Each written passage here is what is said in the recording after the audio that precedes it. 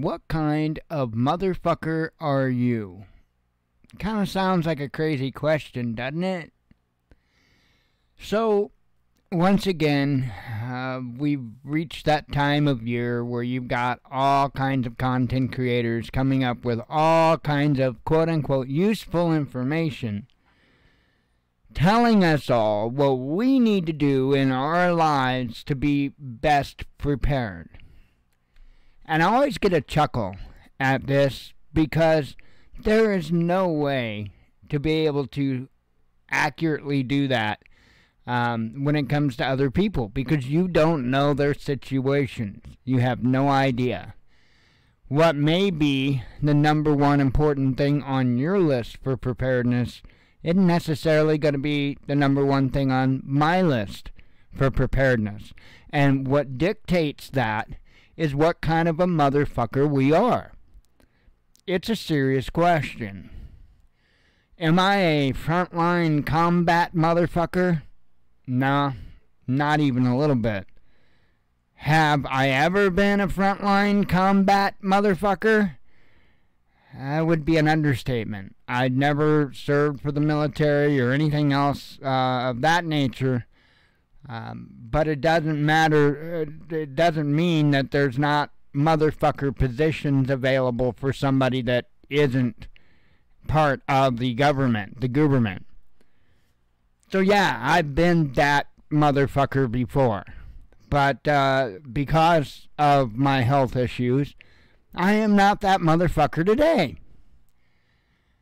So to tell me that in order for me to be a full-fledged motherfucker, that exercise is on the menu isn't necessarily true. I'm not that motherfucker. I'm a different motherfucker. So the motherfucker that I am today is largely one that oversees a bunch of other motherfuckers, and being able to quickly and strategically place those motherfuckers in the right place at the motherfucking right time. I really should have had Samuel L. Jackson here, but he couldn't make it, short notice.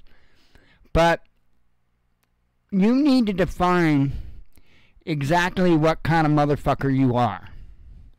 And then you need to build your preparedness plan around that motherfucker. Not that motherfucker over there, that motherfucker over there. No. Following them ain't gonna do you so well, because they're a different kind of motherfucker. So it's imperative that you define what motherfucker you are. And then when you do, turn off the fucking YouTube channels. Because there are a bunch of motherfuckers that are out there for one thing, and that's money. Some type of personal gain. Maybe it's not money. Maybe they're just an egotist and they get a kick out of watching everybody follow them around like a Pied Piper. Don't be that kind of motherfucker. That's not a good kind of motherfucker. Whatever kind of motherfucker you choose to be, choose to do that job well.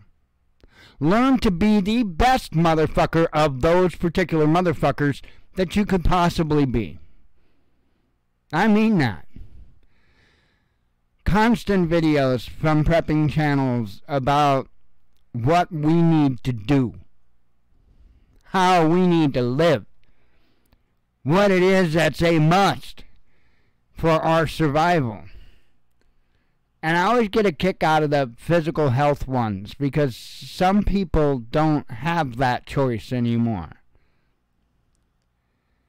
And it almost seems like these individuals expect motherfuckers like us just to sit it out. Nah, that's not the case. And in fact, being physically incapable doesn't make me any less lethal. In fact, honestly, it pretty much seals my enemy's fate if they come at me.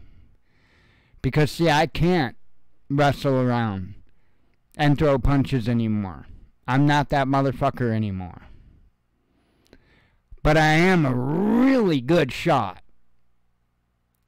And I really like high-tech automated gadgets. That's the kind of motherfucker I am. You need to decide what kind of motherfucker you are and put everything you can into it. Myself, I try to have a healthy dose of technology in with just common sense. You know, anybody can be a true motherfucker. You just gotta learn what motherfucker you are and how to be the best motherfucker of those motherfuckers that you possibly can be.